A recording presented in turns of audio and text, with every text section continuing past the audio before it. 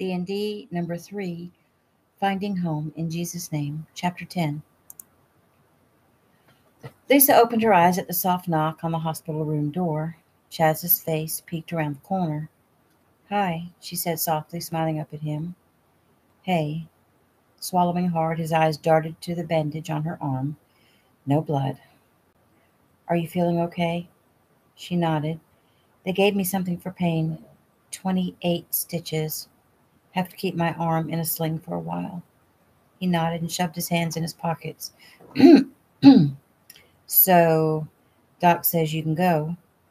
I'll be happy to drive you and Miss Maddie home, unless you'd rather go home with Joe. He's on his way." Her hand flew to her mouth. "Oh, I forgot about my father. Did you call him?" Maddie did. She shook her head. "I'm not used to having people around I can depend on when something bad happens." "Well, you do. You have lots of people. Maddie says your dad totally freaked out. She had to do some fast talking to calm him down." "Well, if he's on his way, then I shouldn't leave without seeing him." Chaz nodded. "I understand. Well, I'm afraid." "Afraid? Of going home?" "Maddie and I had a long talk, and we're going to install new locks and alarms, and we'll make the house impenetrable. We won't let this of not having you in my life." He turned away and ran a hand through his hair. He turned back to see her gazing steadily at him. "I don't know what to say, Lisa. I need to work some things out." Miserable, Lisa thought. He looked absolutely miserable. Yet, him saying he had to work some things out was a huge jump from wham bam thank you ma'am, so she smiled at the progress. "I won't pressure you," she said, "and I will accept that ride home after I see my father." Breathing a sigh of relief, he nodded. "Do the police have any idea who did this?" she asked. "Nothing solid yet. Tyson's working with the county police." "Do you think Maddie will be in danger if I defy this jerk and stick around? Which, of course, I intend to do. I just found home. I'm not leaving any time soon." "I don't know what to think. I do know I'd worry more about Maddie with you gone than with you living in her house."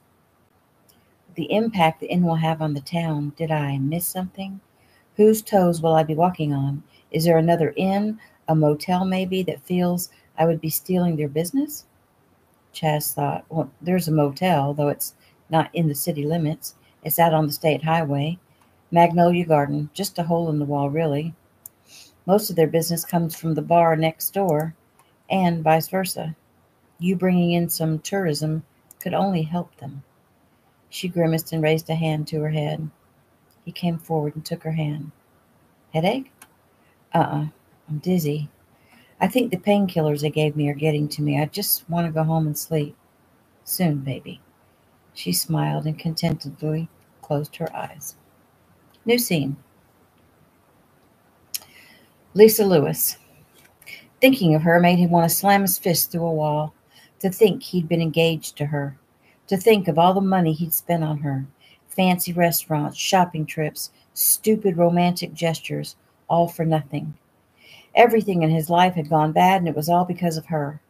Why did she have to come home early that day?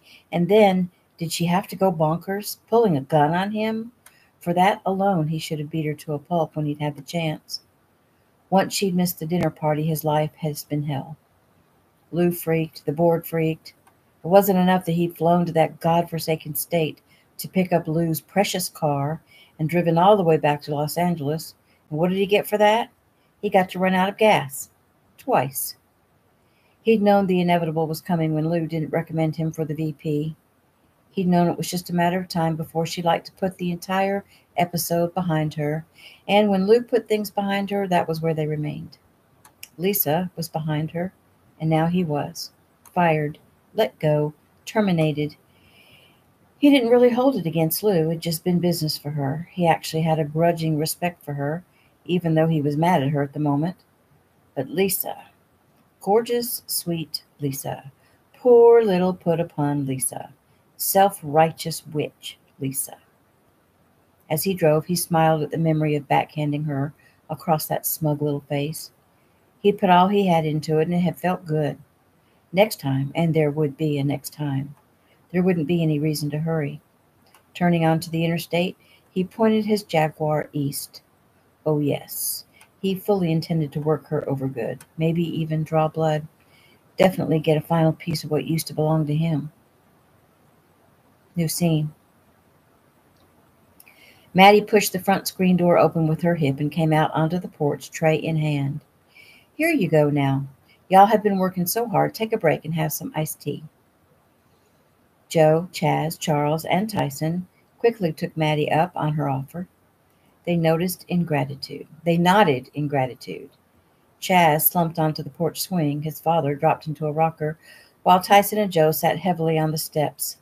They were quiet while they quenched their thirst. It was Joe who finally spoke. I used to think murder was something beyond my reach, you know? I couldn't understand how a man could possibly be crazy enough to take another man's life. But I tell you, he stopped and shook his head. I could kill the man who hurt Lisa. I could tear him apart with my bare hands. Chaz understood Joe's need completely, but didn't let on. Instead, he looked over at his little brother. Tyson, any more leads?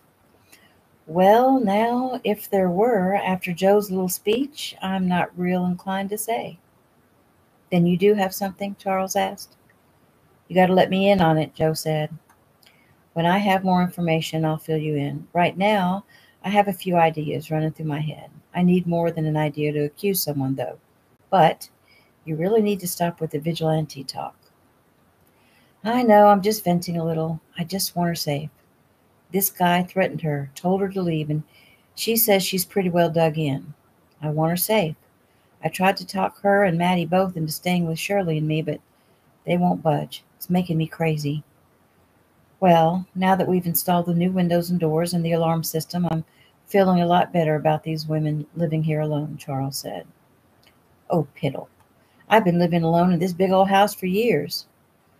Well, I'd say circumstances have changed, Miss Maddie, Charles answered.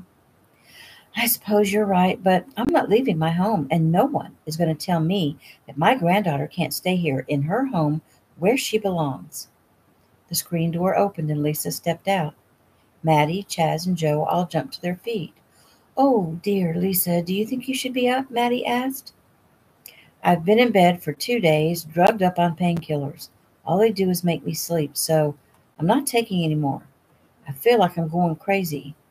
Chaz took her arm and led her to an empty rocking chair. She looked up at him and smiled, and he backed away and sat back on the swing. How are you feeling? Fine. Lucky. Lucky, Tyson laughed. Explain that one. She shrugged. Well, I'm alive.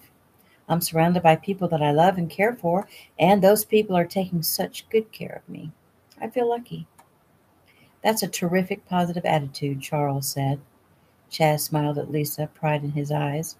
Yet he knew he had no right to feel that way. She wasn't his, and may never be. Are Megan and Shirley still coming over? Lisa asked. Yes, in a few hours. You girls sure are getting pally, Joe said. Yes, we are, aren't we? Isn't it wonderful? It is, Joe said softly. Lisa, Tyson butted in, if you don't mind, and if you feel up to it, I'd like to ask you a few questions. No, I don't mind. We can go somewhere private if you'd like. That's okay, she said, looking around. I consider everyone here family. He nodded. Chaz told me that you had a fiancé and that the two of you broke it off under less than congenial conditions. Lisa paled, suddenly wishing she'd taken him up on the privacy bid. She hadn't thought he would question her about her former life. She looked over at Chaz, who appeared apologetic, and she sighed. Less than congenial would be an understatement. He was the one who came here to collect the car from you, correct? Yes. Chaz said he hit you pretty hard. Yes, she said again, softer. Son of a... Who is this guy? Joe said, coming to his feet. It's okay. She hesitated. It's okay, Dad. The softly spoken words stopped him in his tracks. He looked down at the porch steps, hands on hips, working to get his temper under control. Finally, he looked back up at his daughter. It's not okay, Lisa. It's not okay when a man hits a woman. She smiled at him. Well, I bloodied his nose once. Does that make it better? Good girl, Charles said. It'll make it better when I bloody his nose, Joe muttered. Lisa, I'm going to need his name and a description of him and his car. Fine, but it wasn't him. Well, you can't know that for sure. He had motive, and you stated earlier that you didn't get a look at the guy. He wore a mask, right? Well, yes, but I'm sure it wasn't him. This guy was larger, much larger. Glenn is only 5'10" and not very heavy. And when this guy was on top of me, on top of you, Chaz broke in. You didn't say that before. She shrugged. I didn't think about it before. You see, I was fighting him, trying to get away, so I could get to my gun.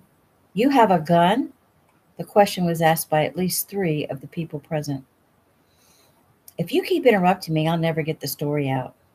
Everyone shut up, Tyson ordered. Now, Lisa, you were fighting him and he laid on top of me, I think to use his body to hold me still so that he could free his hands to do other things, like, pull out his knife and slice me open.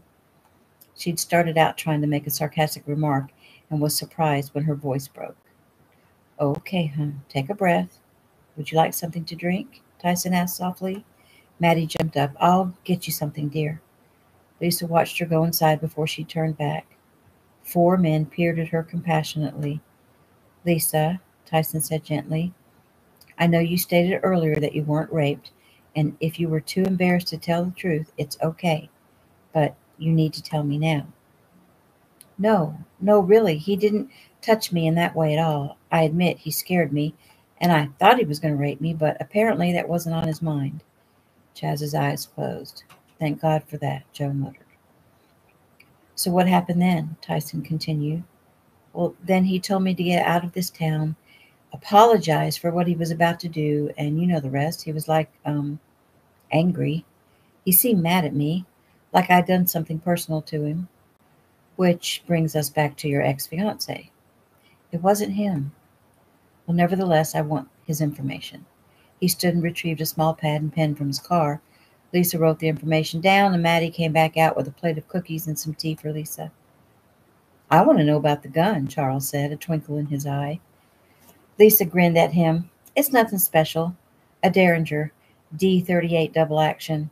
I've only pulled it once before, and that was to order Glenn out of my home. Why did you order him out of your home? Tyson asked. We lived together in a penthouse apartment in Los Angeles. I caught him. She stopped to choose her words carefully. No one needed to know the dirty details. He was having an affair, and I caught him. I ordered him out, and he wasn't inclined to leave on his own, so I motivated him. You're a feisty little thing, ain't you? Charles said, grinning. I suppose I am, she said, grinning right back at him. Charles nodded at Chaz. I like this girl just fine. Chaz looked down. How could he tell his father that he liked her too? Liked her just fine, but he was too broken a man to do anything about it. The only thing he'd done was hurt her. He'd almost convinced her that all he'd wanted to do was win her, but she'd seen right through him, and he looked up to find Lisa's eyes on him. I really could use some exercise, Chaz. Would you like to go for a walk? He cleared his throat and scrambled to his feet. Sure.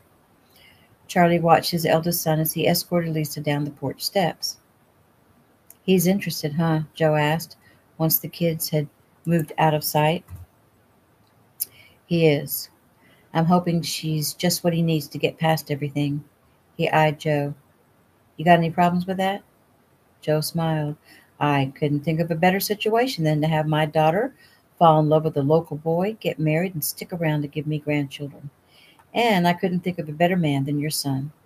He looked over at Tyson. Other than your other son. Charlie nodded with a smile. I thought you'd probably see it that way. Tyson shook his head. If only I'd seen her first. New scene. Which way? Lisa asked. Chaz gestured toward the back of the house. You ever been down to the creek? It's real pretty down there.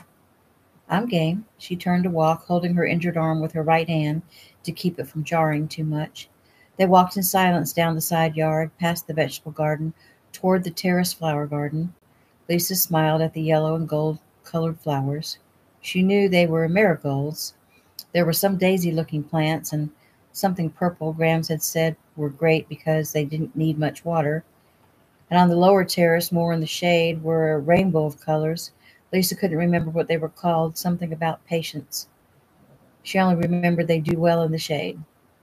Chaz placed a hand on her lower back to help propel her up the hill, but removed it quickly. He hadn't expected the sudden jolt.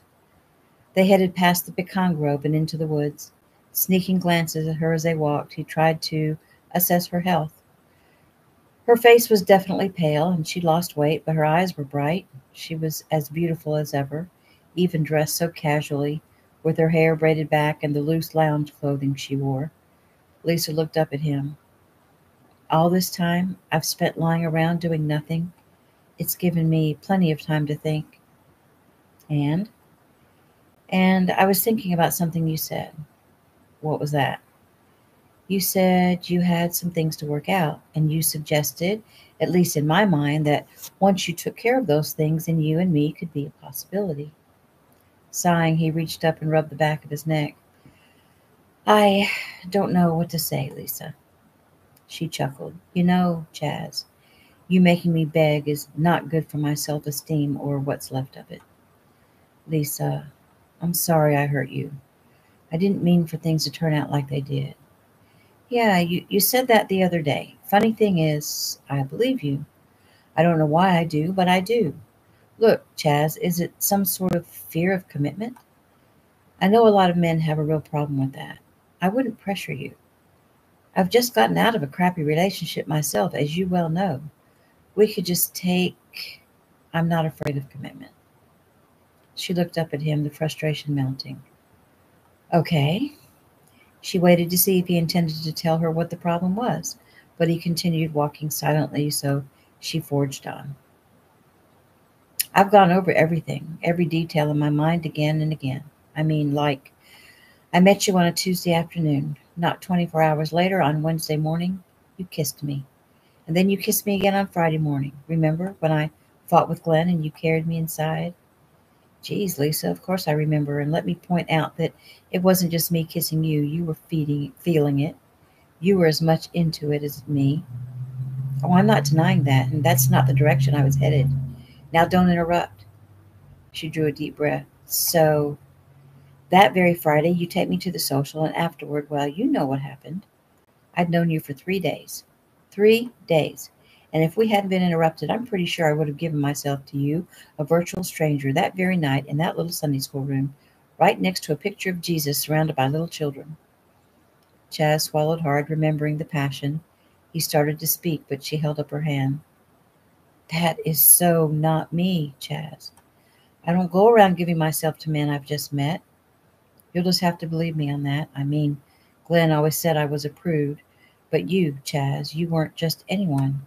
It's so cliche, I know, but I felt as if I'd known you a long time. No one has ever made me feel the way you do. I've never had such an instant attraction to anyone. So I knew, even though I'd only known you a short time, that you were special. Huh, guess you were wrong there. She stopped in the middle of the forest and swung around, fire in her eyes. I'll let you know when it's your turn to speak. He bit his lip to keep from smiling. Now, where was I? Oh, yeah, so I knew you were special. When you asked me to watch the stars with you, I knew what was up. I could have turned you down, but I wanted you to make love to me.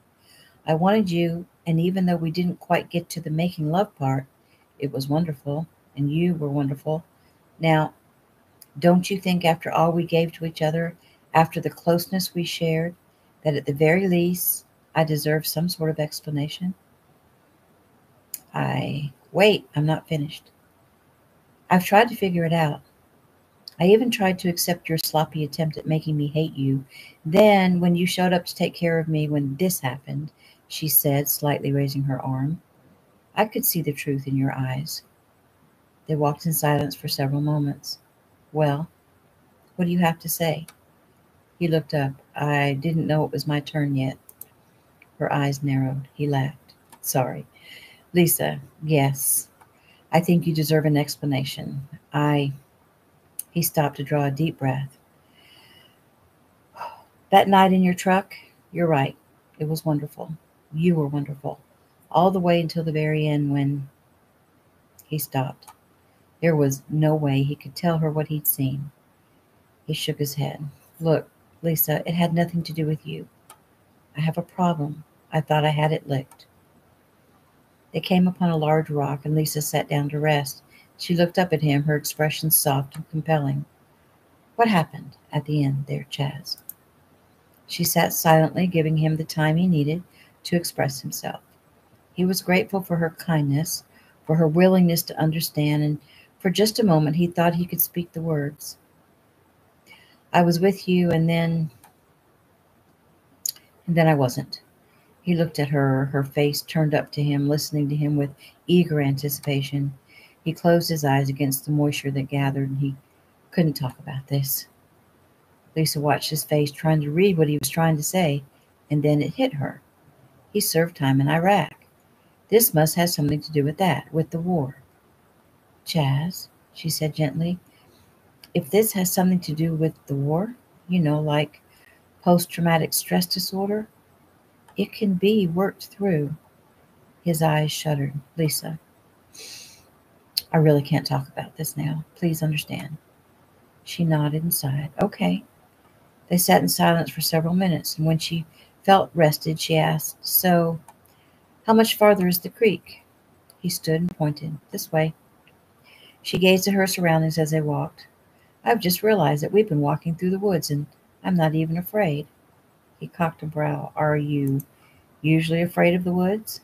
I've never actually been in the woods. From the outside, they seem really scary.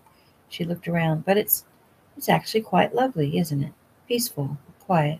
I like it here. He smiled at her and pointed ahead. And there is your creek. They emerged onto a rocky bank, covered with leaves and sticks from all the surrounding trees. The water wasn't a bubbling mountain spring like she'd imagined, but a smooth flowing stream about 20 feet across.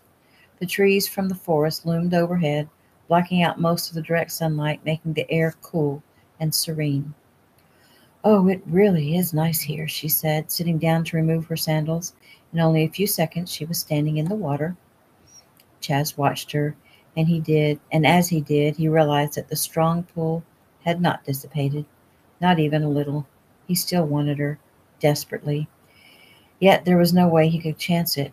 Somehow he had to keep his distance until he had control of his faculties. Would he lose her? He couldn't blame her if she moved on, and then he remembered Marcus.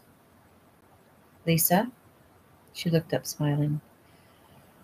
I hear you're going out with Marcus next Saturday. She shrugged. Yeah, a ballet at the Fox Theater. I hear the Fox is really something. Who told you? He did. When? He came by the night you were hurt. He said he wanted to see what all the excitement was about. Oh, that was nice of him. He frowned. There isn't a nice bone in his body. She looked up in surprise and climbed onto the bank. Why do you say that? Just take my word for it. Well, no offense, sweetheart, but at this moment your word with me isn't very reputable. He nodded. I get that, but really, Lisa, I'm serious. What if I asked you to not go out with him? Have you got a better offer? She asked, standing toe-to-toe with him. He looked down. Will you give that a rest? I guess that's a no. So the answer to your question is, I'd tell you to go. She stopped herself. I'd tell you to mind your own business. He took her by the shoulders and she gasped in pain, and letting go immediately, he stepped back. Oh, Lisa, I'm sorry. It's okay. I'm okay, really. He shook his head and turned away. I can't seem to do anything right. Reaching out, she touched his shoulder. That's not true. You do almost everything right. She smiled back at him. Look, if you don't want me to go out with Marcus and you say the reason is a good one, I'll trust you, and I won't go out with him again. But I've already told him I would go this time, and he already has tickets, and so I will be going to the Fox. He shook his head, sighed heavily. Just be careful. I'm always careful, she said with a mischievous smile, except where you're concerned. And that is the end of chapter 10.